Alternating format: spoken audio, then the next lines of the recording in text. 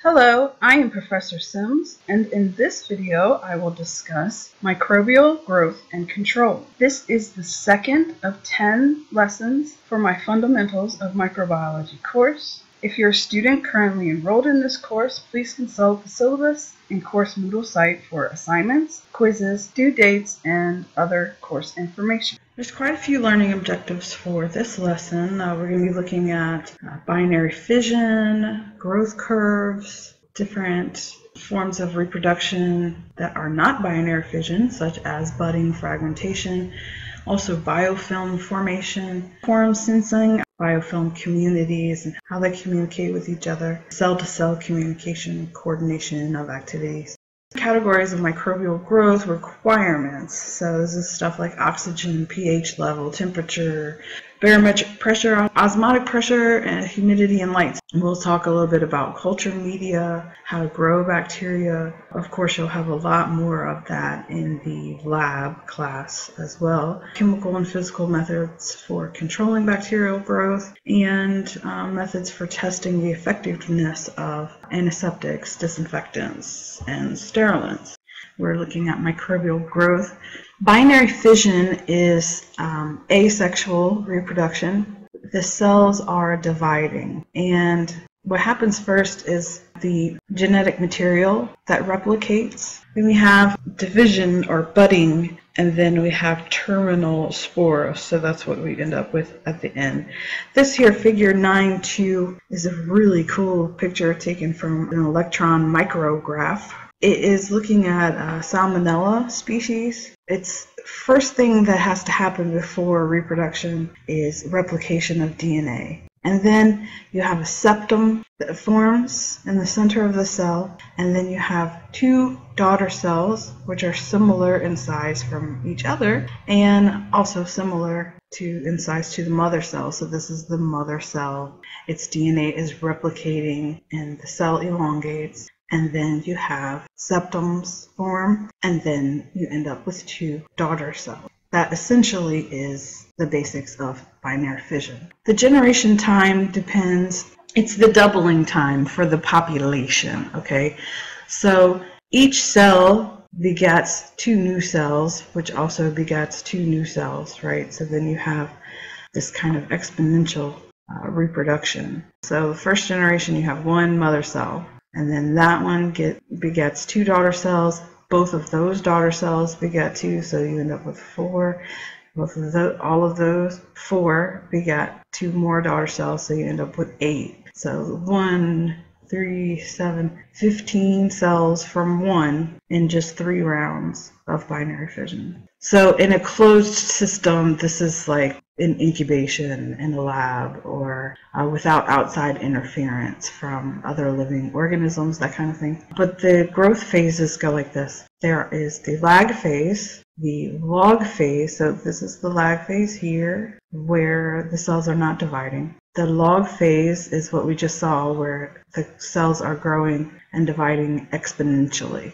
The stationary phase is kind of like an equilibrium where the number of cells plateau. You know, maybe they're running out of food or conditions are no longer favorable for reproduction. And then the decline or the death phase, this is where either they have completely run out of food, they're starving to death, or something else is going on to where the cells can no longer divide and reproduce, and eventually they end up dying off. So this is the growth curve. Measuring how many cells are in a particular sample, there are several methods of doing this. One of the methods, and this is by far not the only method, but one of the most popular, easiest, cheapest, quickest method is to do pour plates or spread plates with bacteria that's been serially diluted. And then we determine the amount of viable cells that were in the original broth culture by counting the colony forming units in the plates that we end up with. So this is kind of confusing, I understand. But what happens is if you were to take a broth or a liquid that has bacteria in it and you just tried to count it Well, first of all, it's hard because you can't see it with the naked eye, and then if you try to put it under a microscope, it would be just impossible. I mean, how are you going to just count thousands or hundreds of thousands, millions of cells by observing them, right? So what we do instead is we take a specified amount, in this case it's 1 ml, from that specimen, the liquid specimen, and then we set up these tubes that have broth or water in them. Usually it's broth, and it's a measured amount, right? So all of these tubes started out with 9 mils of just sterile broth. Then we take 1 ml of the original culture, put it in the first tube, and then mix that up, right? Take 1 ml out of there and put it in the second tube, mix that up, and then take 1 ml from there, put it in the next tube, take 1 ml from there, put it in the next tube, take 1 ml from there. So what's happening is we're getting more and more dilute as we go along. So this one has 10 to the negative 1 concentration of the original sample. This one is 10 to the negative 2 as related to the original sample, 10 to the negative 3 here, 10 to the negative 4, 10 to the negative 5. And then we take just a little bit from each one of these and put them on an agar plate. You can either do the pour method, where you just pour it into the agar as the agar is solidifying, or you can do the spread plate method, where you take that specimen and spread it across the surface of a plate that's already solidified. Either way, and then you incubate them and you have them grow out, and you have to find what is known as a countable plate. A countable plate has to have somewhere between, I think it's 20 and 300 colonies. So in this case, it would be this plate here. And once you find a countable plate, you count the numbers of colonies on that plate, and then you do a little bit of math to figure out how many, based on how many colonies are on this plate, how many cells were in here. And there is a formula for that, but essentially it's knowing the concentration of this solution, how much you diluted it. So this was what, 10 to the negative 4, and then you use the volume that you pipetted and all that stuff. You do some math and you trace it back to the source to see how many viable cells of that bacteria were in the original broth.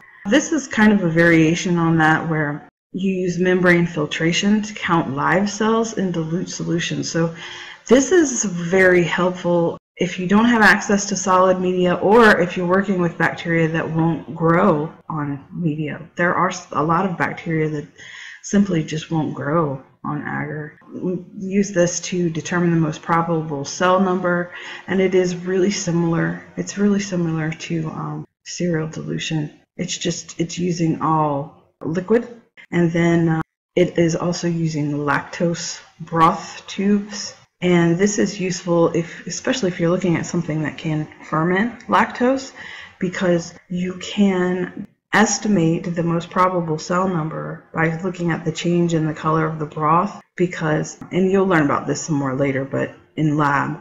But if you are using phenol red broth, you can test for fermentation, because the fermentation will decrease the pH, and decreasing the pH in phenol red broth leads to a color change from red to yellow.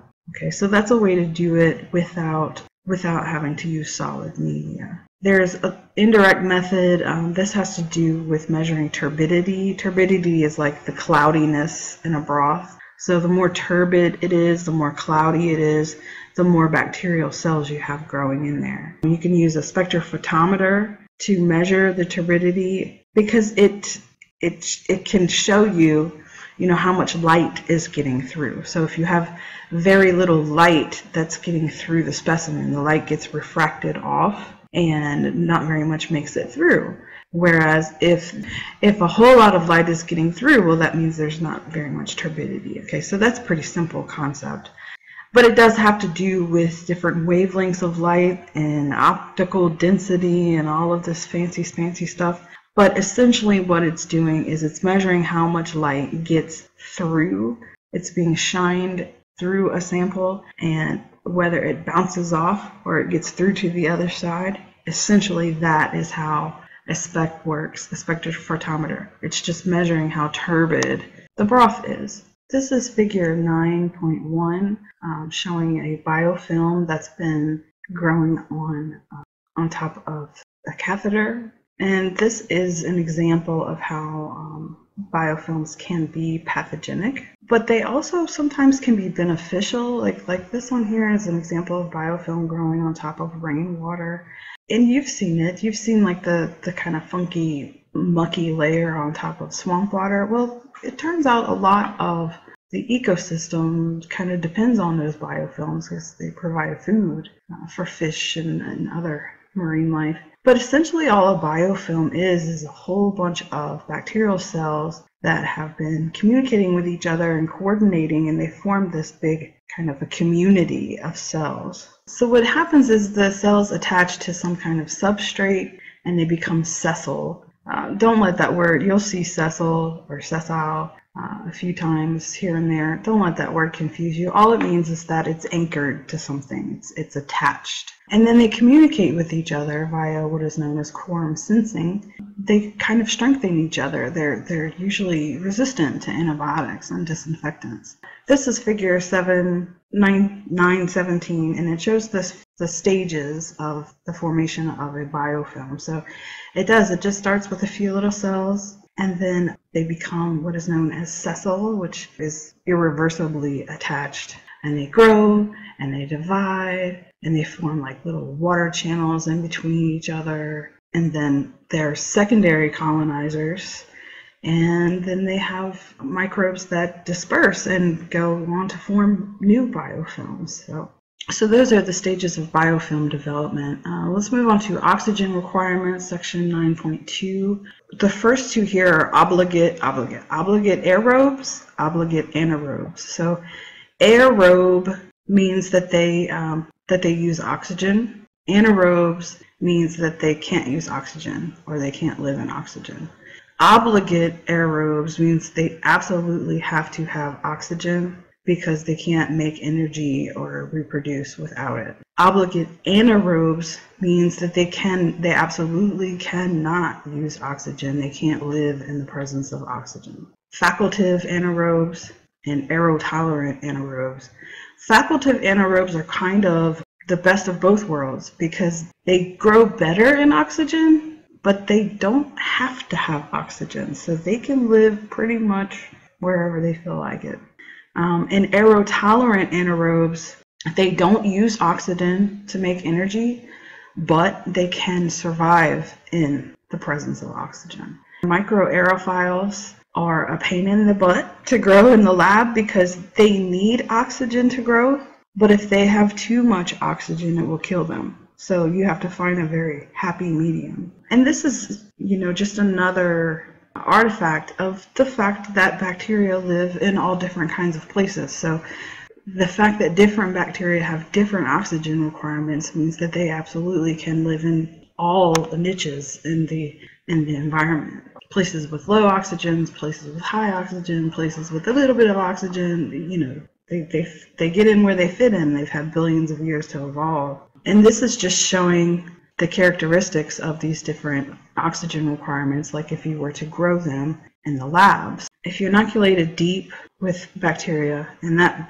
bacteria grows only at the surface and nowhere in the middle or near the bottom. If this is solid agar in here, you have very low levels of oxygen near the bottom, you have some oxygen near the top, and you have the most oxygen at the top. So obligate aerobes are only going to grow at the top where they have plenty of oxygen. Obligate anaerobes are only going to grow at the bottom where there's very little or no oxygen. Facultative anaerobes are going to grow best where there is more oxygen, but they can still grow without oxygen. And aerotolerant anaerobes, those are the ones that don't use oxygen to make energy, but they can survive in the presence of oxygen. So they're going to grow throughout the media. And then microaerophiles are only going to grow where there's just a little bit of oxygen, not where there is no oxygen and not where there's plenty of oxygen. Bacteria are generally neutrophiles. What that means is that most bacteria grow at neutral pH of 7. And in fact, all pathogenic, like all human pathogens, well, most of them are going to be at pH of 7 because that's your blood is neutral. Now, what isn't neutral in your body is your stomach. So if you have pathogens that live in the stomach, those have to be able to live in low pH, and those are called acidophiles. They grow in low pHs, pH near 3 approximately. And then alkalophiles grow at high pHs. So this is how it looks if you charted it out. Growth rate, pH. So low pHs, acidic environments, acidophiles thrive. Mid-range pH, neutrophile. And then alkaline environments, high pH, alkalophile. Temperature affects microbial growth as well. Some grow at very low temperatures. So this is growth rate of bacteria and temperature in degrees Celsius. If you start at -10, 0 degrees Celsius is freezing. That's the temperature where water freezes. So these guys can live in very cold environments, and those are called psychrophiles. Mesophiles are the ones that live in middle range. So room temperature is about 24 degrees Celsius, 26, and then your body temperature is 37 degrees Celsius. So this is middle range. Mesophiles grow in middle temperatures. Thermophiles grow in pretty hot temperatures. And then hyperthermophiles. So here, 100 degrees Celsius is the temperature where water boils. You do have bacteria that can live in temperatures that high. In fact, you have bacteria that live in hot springs. Okay. So those are hyperthermophiles, very high temperatures. Halophiles and halotolerant bacteria. This has to do with salt. So halophiles require a high salt concentration in order to survive. Halotolerants can grow in the presence of high salt, but they don't require it for growth. Halotolerant pathogens are an important source of foodborne illnesses because they contaminate foods preserved in salt. So forever and ever, hundreds and probably thousands of years, people have used salt to preserve food because it sucks the moisture out. And most bacteria need quite a bit of moisture to survive. But halotolerant pathogens can still live in that food because they do well in high salt concentration. Most bacteria require a lot of water, a lot of moisture, as do we. Photosynthetic bacteria use the energy from light. They can pull energy from the sun. Okay, in artificial growth media. Okay, so we're going to be looking at a lot of media in the lab class, but we do want to talk about it somewhat in lecture as well. Artificial growth media are media, they're substances, they can be liquid or solid, and they contain chemically added components, so like nutrients and different levels of salt and other kinds of things are added to the media in order to promote growth of certain bacteria that you want to study. So before you can study bacteria, you have to isolate it, you have to grow it out. And then you have selective media where you can put different things in the media in order to promote the growth of certain types of bacteria and inhibit the growth of other types of bacteria. We're going to get into selective and differential media a lot more in Lab 6. But for the lecture purposes, you just want to make sure you know the difference between artificial growth media, selective media, enriched, and differential media. Enriched media contains essential nutrients to a specific organism. Most media contains something that is targeting something. I mean, you have your general growth media where you just want to grow anything, anything that will grow in a lab will grow in that. Selective media is specifically inhibiting the growth of something else, something undesirable. And this becomes important when you're trying to reduce contamination and things like that. Enriched media usually has some specific component, like some growth factors or blood cells or something, where you're really kind of targeting one type of microbe. And differential media is actually used to test. It's used mostly for identification purposes. So if you need to see if something is a coliform or it can ferment a type of sugar or something like that, you would use differential media. And if that specific microbe is present, you can see it, you can observe it, because the color of the media or the color of the bacteria will change. This here is an example of McGonkey agar that's had E. coli streaked on it, and it's incubated and grown. This is where the E. coli is. And then up here is Serratia marcescens.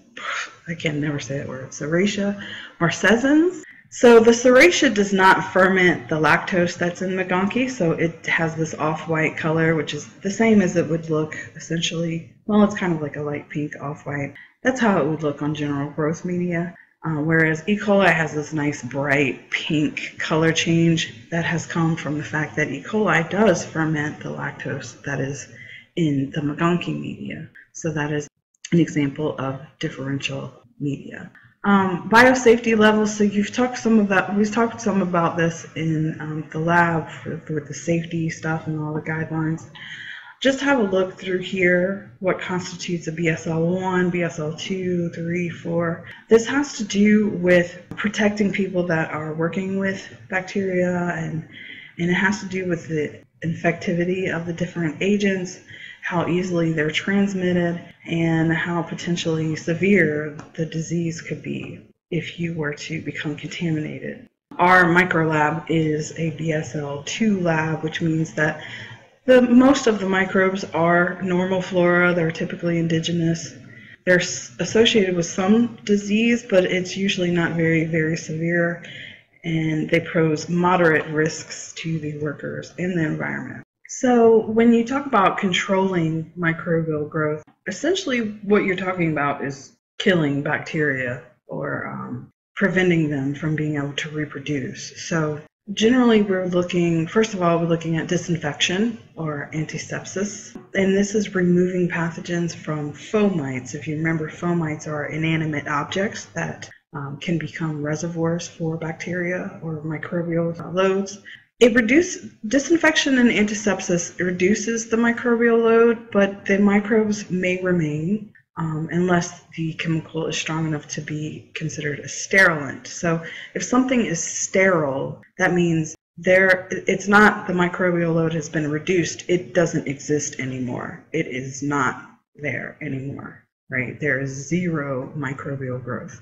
Now, the level of cleanliness that is needed, so you're talking about either sterilization where something is completely free of microbes versus a high level of disinfection or just general cleanliness. Okay, this depends on how you're using an item. If you're talking about fomites, something has to be sterile if it's working with stuff that's sterile. So if this is, surgery, or it's something that is considered a critical item, must be sterilized. Something that is semi-critical would be like a high level disinfection.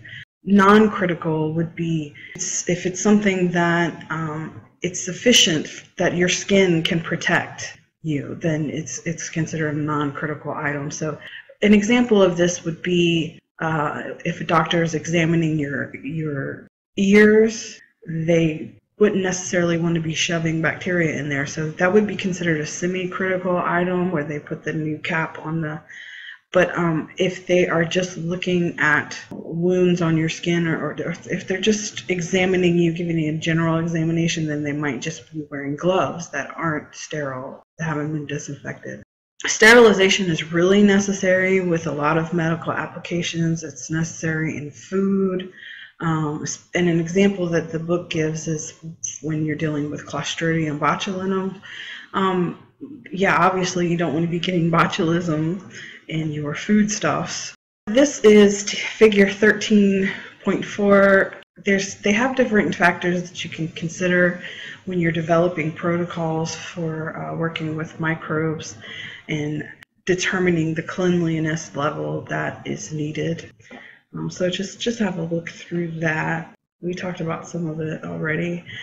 Some methods, physical methods of control. Heat is very effective. We will be using these guys, bacti-incinerators, also known as bacti-incinerators, also known as bacteria incinerators.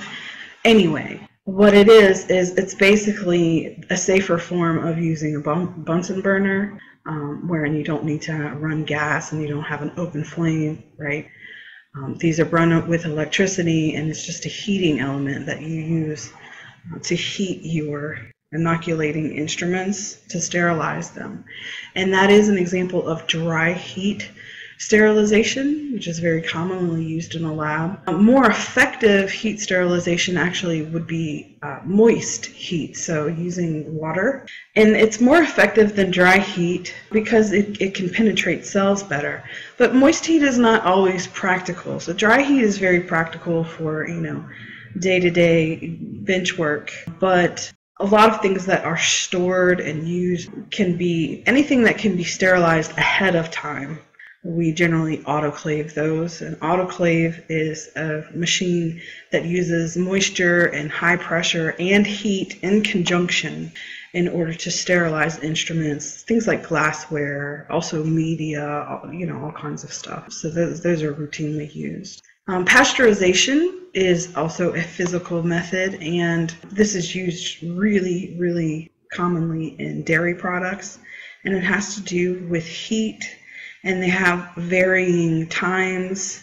For instance, you can have milk that's heated for 72 degrees for 15 seconds and then it's refrigerated, or you can have, and that's the kind of milk that you get, and when you bring it home it has to still be refrigerated. You can have milk that's heated at a higher temperature for very short periods of times, and then it's sealed in airtight containers. And these things don't have to be refrigerated, but there are minor differences, and I would implore you to read through those. But generally, it's just using heat to kill pathogens. Some more physical methods, of course, refrigeration. Refrigeration slows down microbial growth. Freezing can often kill microbes, so very high temperatures, very cold temperatures can be used to control growth. Desiccation, we talked briefly about this earlier.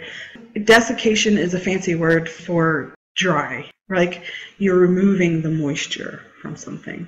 Lyophilization, this is actually a combination of using cold temperatures and drying out a specimen, and this allows for long-term storage. But the microbes, they're not dead, they're still there, and they can be rehydrated. Ionizing radiation, gamma irradiation, these are different ways to sterilize heat-sensitive things, so things that can't be heated. A lot of your food, believe it or not, is subjected to gamma irradiation. And non-iodizing radiation, an example of this is UV light. It's not able to penetrate surfaces, but it is useful for sterilizing the surface of things. So it can't get through the surface, but it can sterilize the surface itself. HEPA filtration is used in a lot of ventilation systems, especially hospitals and laboratories. And this is figure 1315 that shows that a lot of things can get caught up in a HEPA filter, which is pretty amazing. Like, look, even viruses, and viruses are so tiny. So those are extremely useful. Nowadays, they even have HEPA filters in your vacuum cleaners. It's really cool. Another physical method is membrane filtration. So again, this is another way to filter out microbes and remove bacteria from things that can't be heated enough to kill them. So sometimes you're working with stuff that you just can't heat. Maybe you're working with some serum or some blood or something that's really sensitive and cannot be heated enough to kill the bacteria that way. These are some chemical methods of control. I know there's a lot going on here, but of course your heavy metals, mercury, silver, copper, zinc, these can be used for disinfection and preservation, but of course some heavy metals are toxic. And so, you don't want to just be flinging these around willy-nilly. You got to be very careful. Halogens like chlorine, fluorine, iodine, they're very common disinfectants. Chlorine compounds, sodium hypochlorite, chloramines, chlorine dioxide are used for water disinfection routinely. Iodine tincture and iodophore forms. Okay, those are both considered antiseptics. Alcohol, of course, ethyl alcohol, isopropyl alcohol. Isopropyl alcohol is the rubbing alcohol that you use at home. Ethyl alcohol, we use a lot of that in the lab. Those are both antiseptics that denature proteins and disrupt cell membranes. Phenols are stable, long-acting disinfectants. They also denature proteins, disrupt cell membranes, and they're found in a lot of your household cleaners, like, Mr. Clean, that kind of thing. They're also in mouthwashes and hospital disinfectants. More chemical methods, we've got surfactants like soaps and detergents. These are actually mechanically carrying away microbes. It breaks bonds and lowers surface tension of water. Those are technically chemical, but it's really more of a physical method. They're mechanically removing microbes. They're not killing them. Chlorhexidine and alexidine are commonly used for surgical scrubs, again, and they're also used in prescription oral rinses. Alkylating agents sterilize materials at low temperatures. So again, if you have things that are temperature sensitive, but a lot of them are carcinogenic and are irritants, so you gotta be careful with those. Formaldehyde can be used to preserve tissue specimens. They're used in some vaccines, and they inactivate infective agents. So in effect, they're not killing them, but they are making it to where that they can't reproduce. Ethylene oxide is a gas sterilant, and it's useful because it can permeate heat-sensitive packaged materials, but it's a little scary because it is explosive, and it's also a carcinogen. Peroxygens, this includes your hydrogen peroxide, peracetic acid, benzoyl peroxide, ozone gas. They produce free radicals in cells, which damage their macromolecules. And chemical preservatives are added to food a lot, things like sorbic acid, benzoic acid, propionic acid. They have soluble salts, which inhibit enzymes and reduce pH. They're interfering with the microbial cells' ability to reproduce and to make energy.